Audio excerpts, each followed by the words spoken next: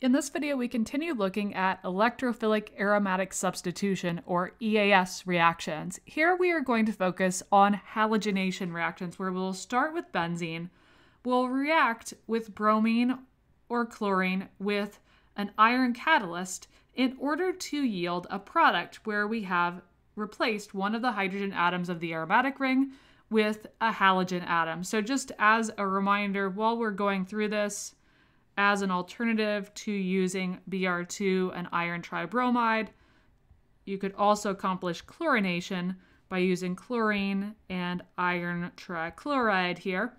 Also, as an alternative permutation of this reaction, rather than using iron tribromide or iron trichloride, you could also alternatively just throw iron into the reaction mixture. And in fact, in the old days, scientists would literally report in their results that they used carpet tacks, which were apparently made of iron. So we'd throw those into the reaction mixture with chlorine or bromine and allow the generation of the iron trichloride or iron tribromide in the reaction mixture itself. So be aware that when you are looking for reactants that will allow this halogenation reaction to take place, you're looking for chlorine or bromine in combination with iron or iron trichloride or iron tribromide there. So let's take a look at the mechanism for how in the world this reaction takes place and why do we need iron in the reaction mixture is what acted to form.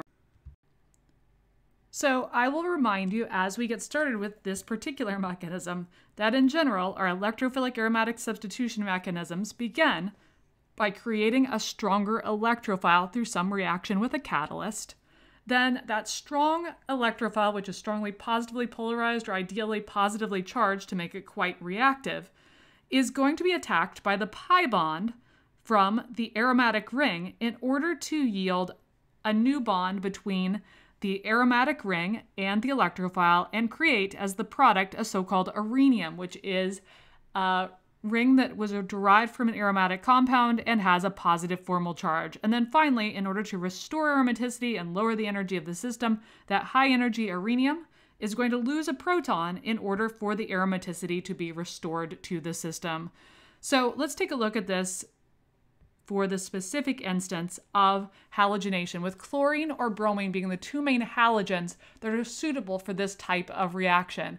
Iodine and fluorine generally are not going to be suitable for effective reactions like this. So let's go ahead and do this. We'll start with,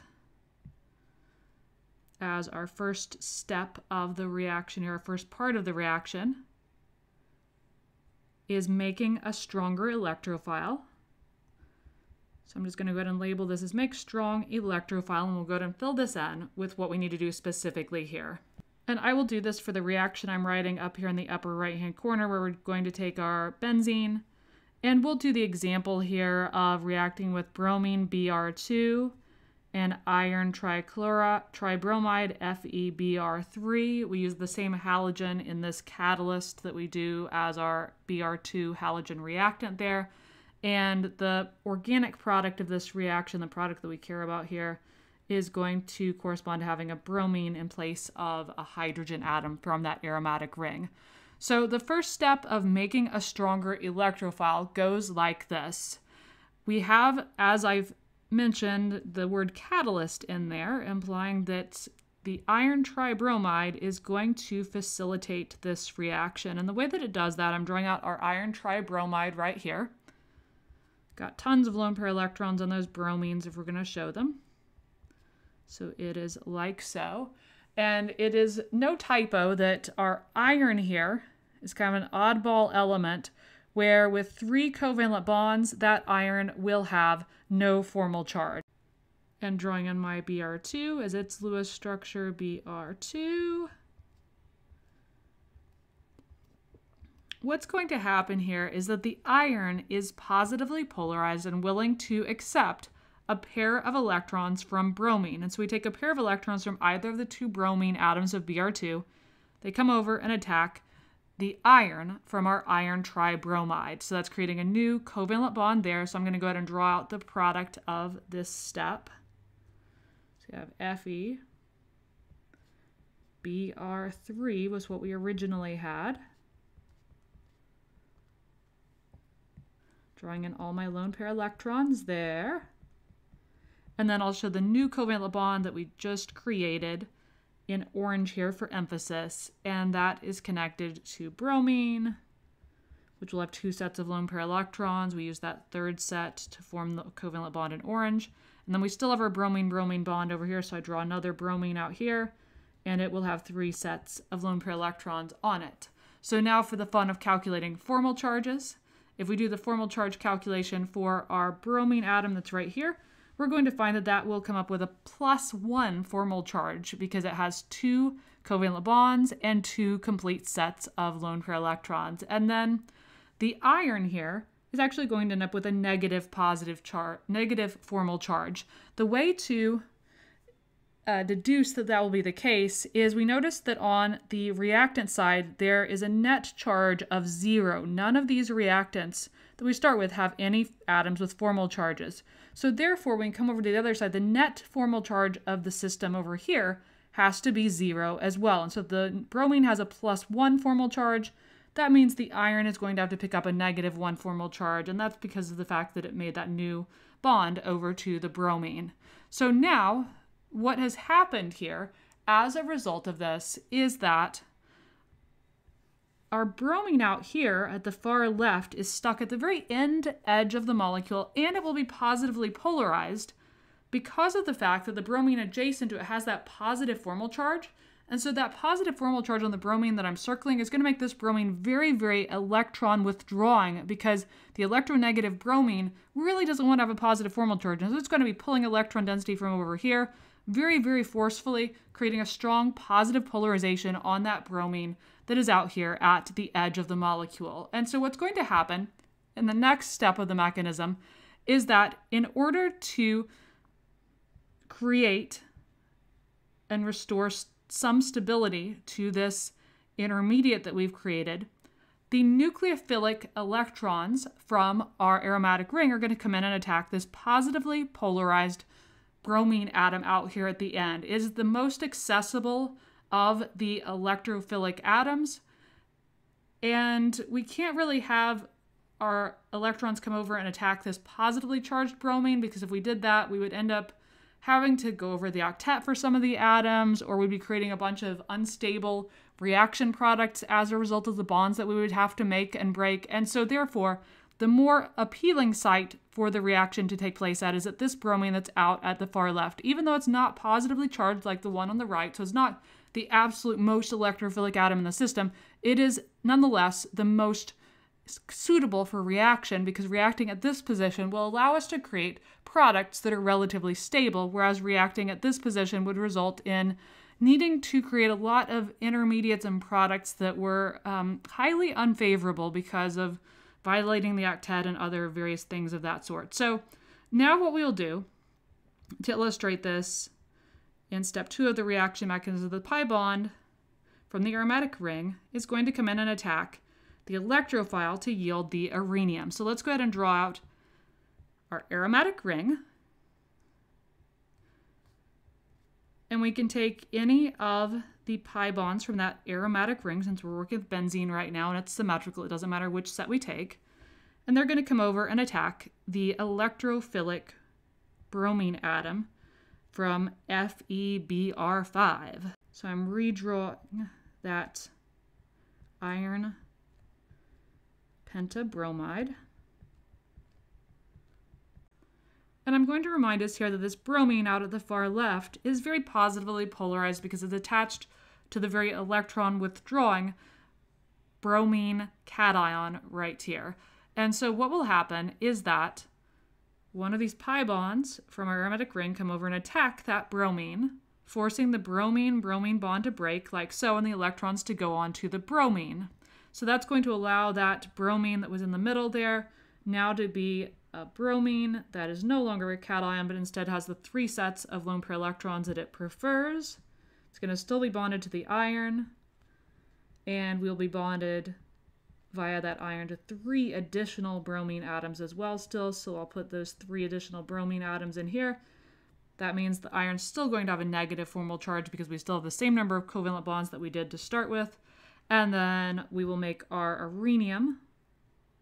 So making my ring with my 2 sets of pi bonds here. Hydrogen, hydrogen. One of those 2 carbon atoms that I just drew needs to be attached to the bromine. It doesn't matter which of those 2 since the molecule is symmetrical. And then remember that since this is an arenium and we have a carbon here that only has 3 bonds, it needs to have that positive charge in our arenium ion there. So I'm going to go ahead and zoom out so that we can take a closer look at the last step of the mechanism where, according to our template that we have up in the top left for all of these EAS reactions that we're looking at, what we're going to do in part 3 here is that the arenium is going to lose that beta proton to restore aromaticity. And so let's go ahead and redraw that arenium. Drawing my arenium. And by the way, one of the reasons why this arenium is able to form is that it is stabilized by some resonance. So while it's not aromatic, so it's not ideally stable, it does have some resonance capacity from these pi electrons here and here, thereby allowing some stability to be present in the system. So we're going to take that arenium, we're going to be reacting it with a base in order to restore the aromaticity. And we define this, whatever it's reacting with, as a base because the base is going to grab a proton from that beta position, forcing the carbon-hydrogen bond to break and the electrons to come down to remake a pi bond. So we described at the beginning that FeBr3, up here in our reactants, was acting as a catalyst.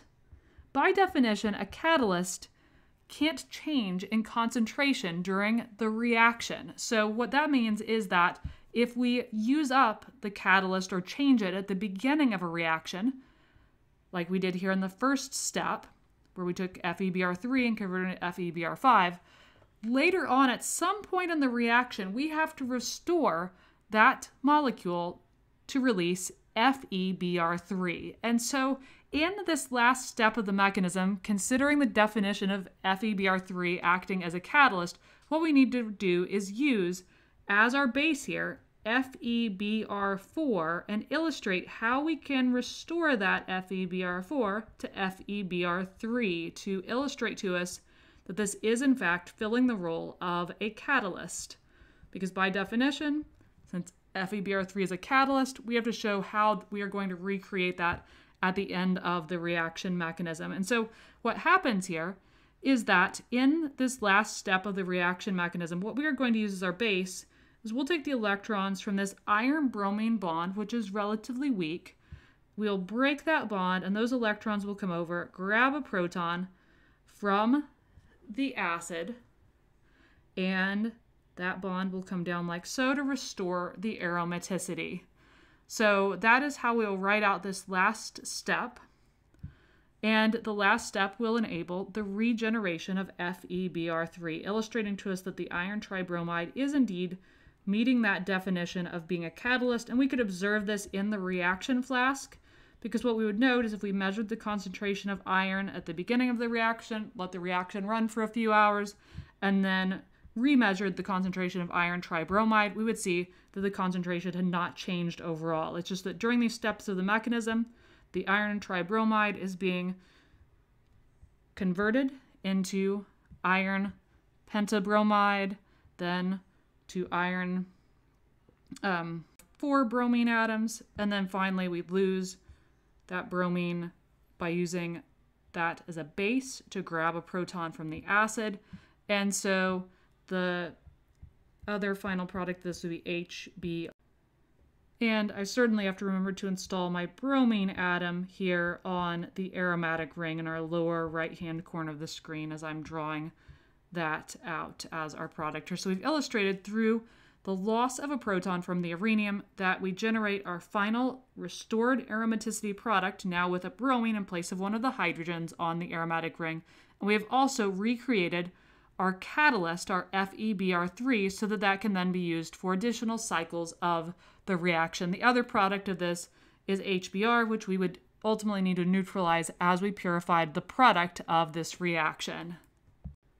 So now anytime you see a combination of bromine with iron or iron tribromide, you should recognize that what's going to be expected to happen in the reaction is that a hydrogen from the aromatic ring will be replaced with a bromine atom. Similarly, we could do an analogous reaction with chlorine and iron trichloride, or with just iron plus chlorine as well. And just like the other reactions that we've looked at so far, this reaction follows this general paradigm for EAS, where we form a stronger electrophile first. We then take our pi bond and attack that stronger electrophile. Here was that bromine out at the end, because that attack there was able to create these products, which are relatively stable, better than the other alternatives. And then finally, the rhenium loses a proton from that beta position in order to restore aromaticity and also recreate that iron tribromide to act as a catalyst.